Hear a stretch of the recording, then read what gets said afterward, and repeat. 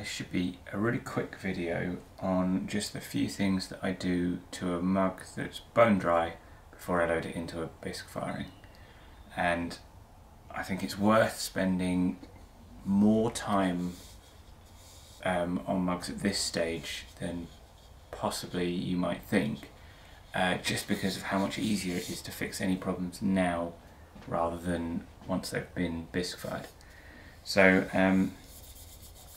I've got the camera set to automatic focus, which hopefully will help with this because it's hard to keep things in focus, but let me know if it doesn't work.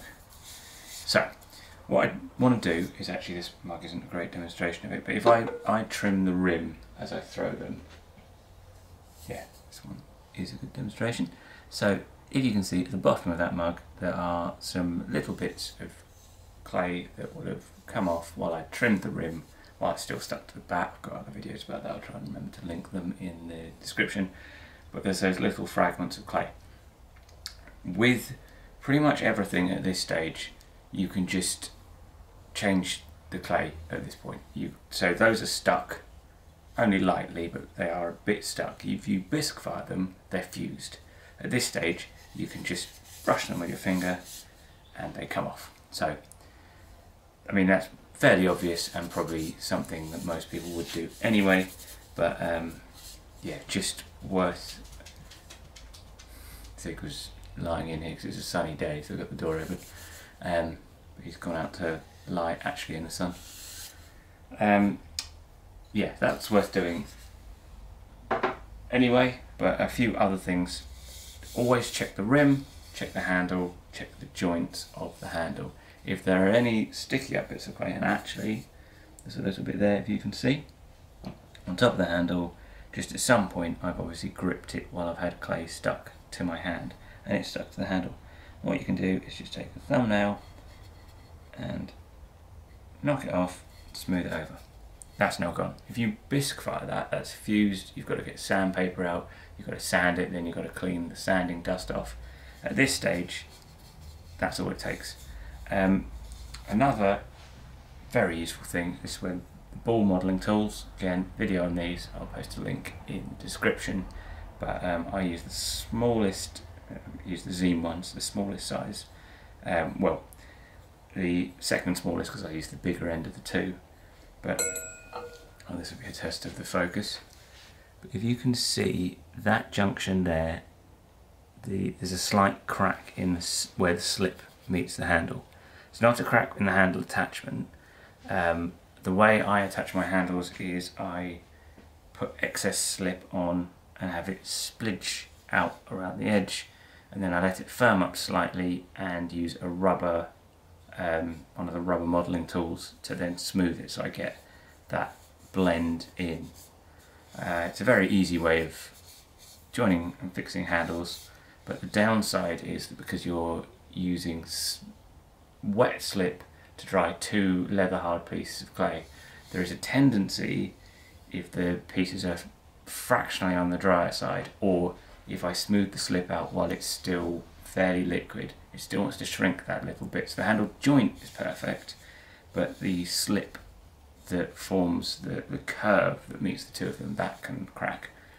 Again, at this stage you can just move the slip and it will fuse in the new position. So you can't do much because it's it's bone dry, but what you can do is, if you take the modelling tool and just run it across the seam, and it takes a little bit of the clay and compresses it into that crack and joins the two sides up with clay. And that's literally all you do. You just get one of these solid modelling tools and run it over the seam, and you now have a perfect joint.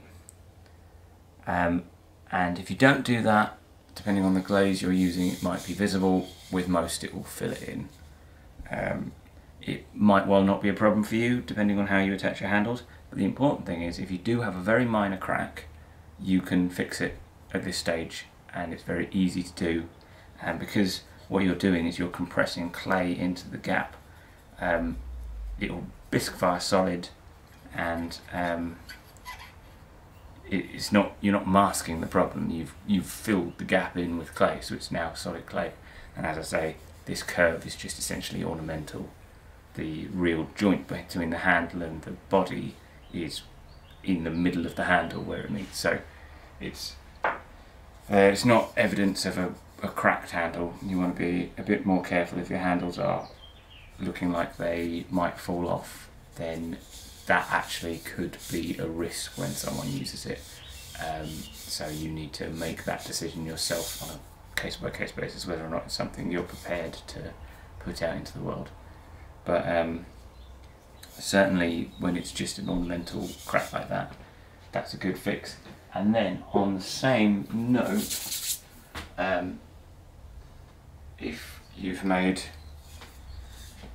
drippy slippy pieces like I do, and there are any air bubbles in the slip, which unfortunately I try and minimise, in which you minimise by tapping the syringe on something to get all the air to move to one end, and then you can get rid of it before you apply the slip.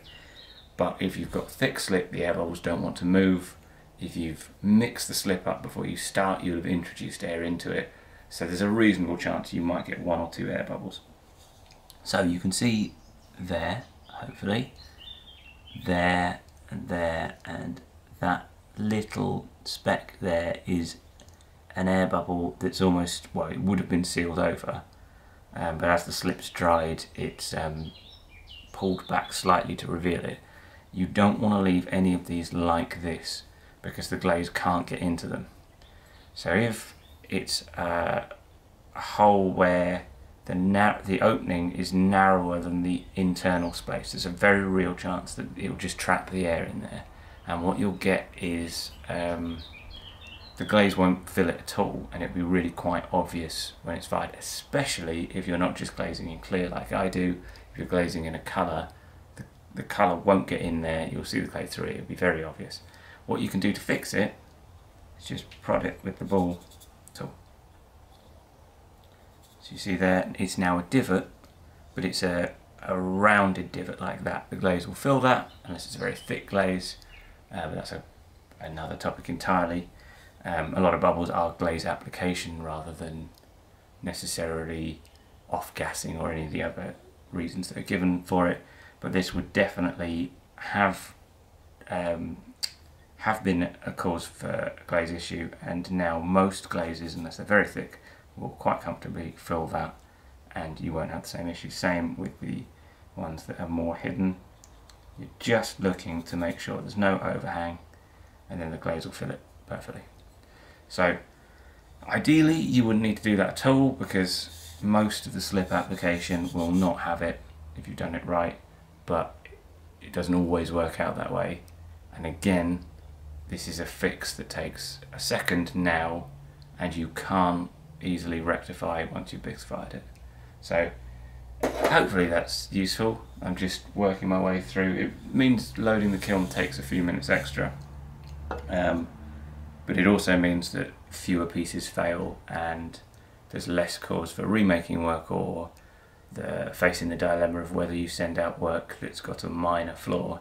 A lot of the minor flaws can be avoided by taking your time at this stage, particularly making sure the rim and handle have no sharp bits, because at this stage you can just knock them off, and if you bisque fire them they can cut you.